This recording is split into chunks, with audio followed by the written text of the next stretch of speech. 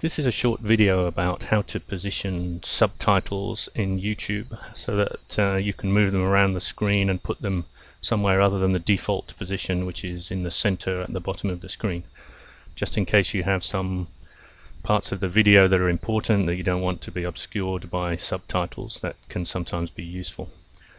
Most of the subtitle formats used by YouTube don't give you the freedom to move the subtitles around, it just defaults to the bottom position. But there is one format, EBU STL, which gives more control, and fortunately there's a free subtitle editor that supports this format called Subtitle Edit. The version that I'm using here is the latest one available at the moment, 3.5.16, and it can be downloaded from the author's website that's listed here. One of the things we want to set up first under Options and Settings and Video Player is to select MPV as the video player. If it's not selectable, you can download it by pressing this button and set this to handle the preview text. That's so that when we move the text around, the video player will show us roughly where it's going to be in the preview, so we don't have to upload to YouTube before we can check that it seems okay. Okay, the next thing we need is a video. I set up just a very simple 60-second template video that I'm going to drag into Subtitle Edit. You can see it just has a template on it that allows us to see the position clearly where the subtitles are going to go. I'm going to start the first subtitle at the beginning of the video, and to start with I'll just make a subtitle with a couple of lines that I've set the break myself.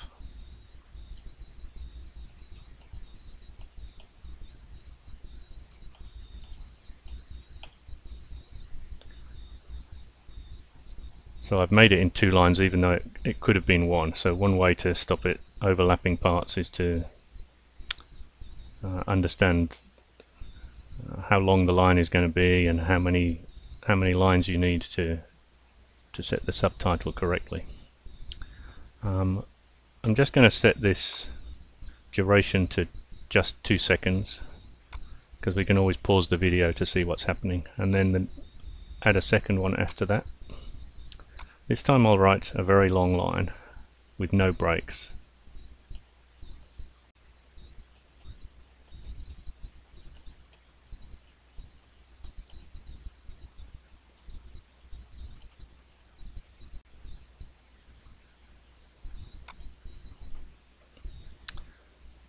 Now I will play the preview so we can see what happens. Okay, so it's automatically been broken into 2 lines because it wouldn't fit on one line on its own. Now I'll add a third subtitle. This time I'll see what happens if there's an overlap.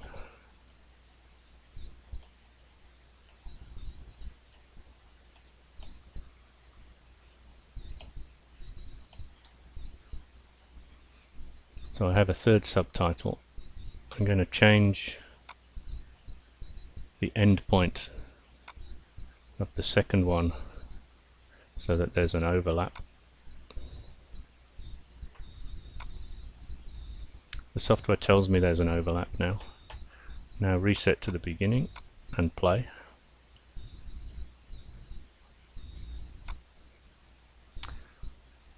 So this, according to this preview at least, both subtitles can be displayed at the same time, and in this case the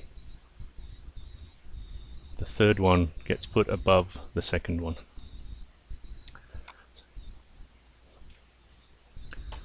So now we'll save this as a standard SRT file. It's a common format for subtitles, and upload to YouTube and see how YouTube displays that.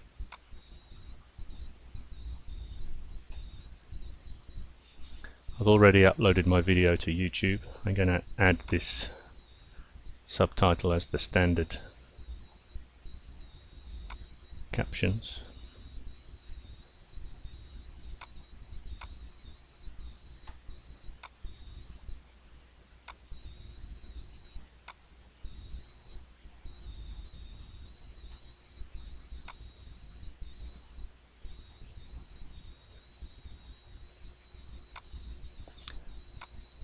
Now reload and play the video.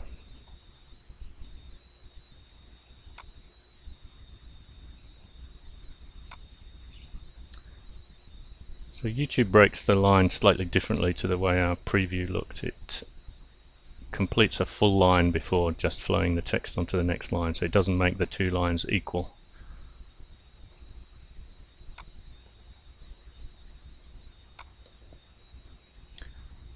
And in this case there didn't seem to be any overlap. It's removed the previous subtitle when it displays the next one, so you don't get two subtitles displaying at the same time. Okay, so let's see what we can do with a different format of subtitle. I'm going to change this to EBU STL, and I'm going to add some extra subtitles to show different locations around the screen. So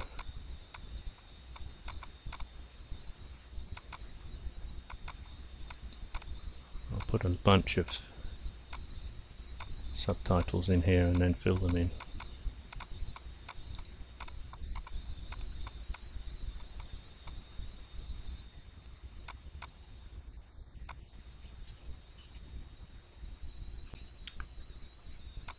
Under this option, if you right click and look at alignment, you'll see that the alignment options are basically this array of 9 positions. So left, center, right, and top, middle, or bottom. So I'll make some subtitles for those positions.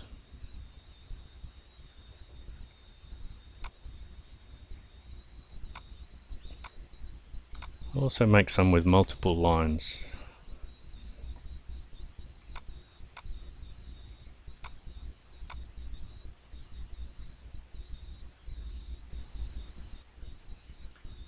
Okay, so I've added a bunch of new subtitles here to test out the different positions. And now to set the position that I want for each one, I just right click on it and go to alignment, and then click the position that I want. So top left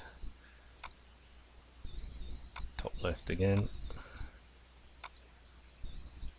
and just keep doing that for each subtitle.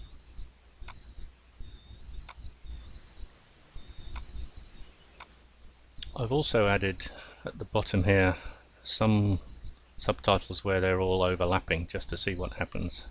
So now if you play the preview,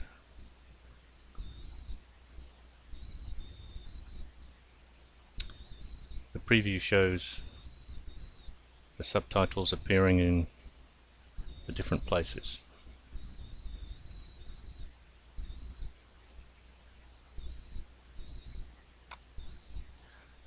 So now we save this as STL file, EBU STL.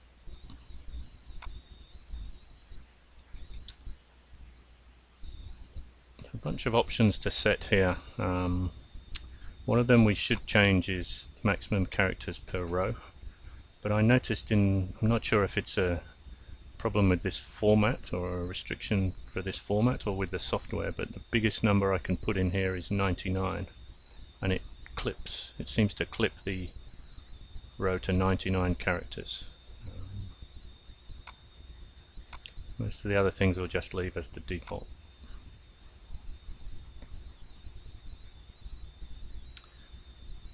Now I'm going to upload some new subtitles, the ones we just made.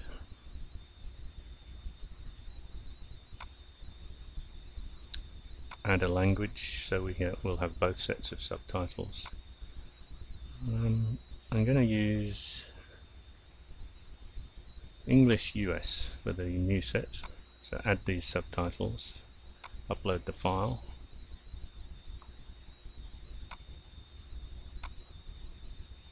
select the STL file,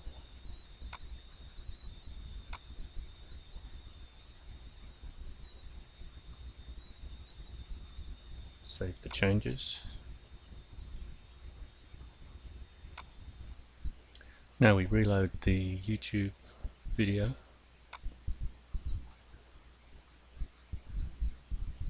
Change the subtitles to select US subtitles, so we get the new subtitles, and then play. So first we get the old subtitles at the start. How we get the subtitles in the new position. Notice that they start at the top on the guideline, and then the next lines just flow below.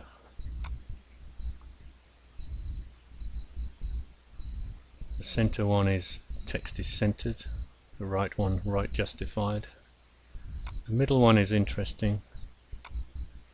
The first line goes not exactly in the center, but just sitting on the line. The white line is the center of the image.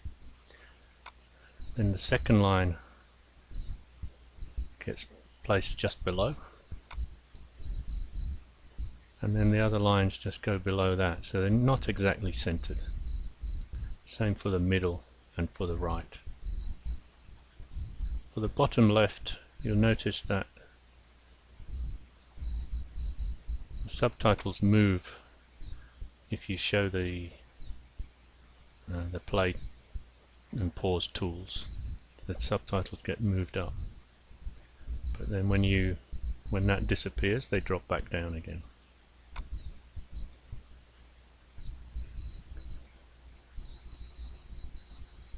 We can put multiple subtitles overlapping.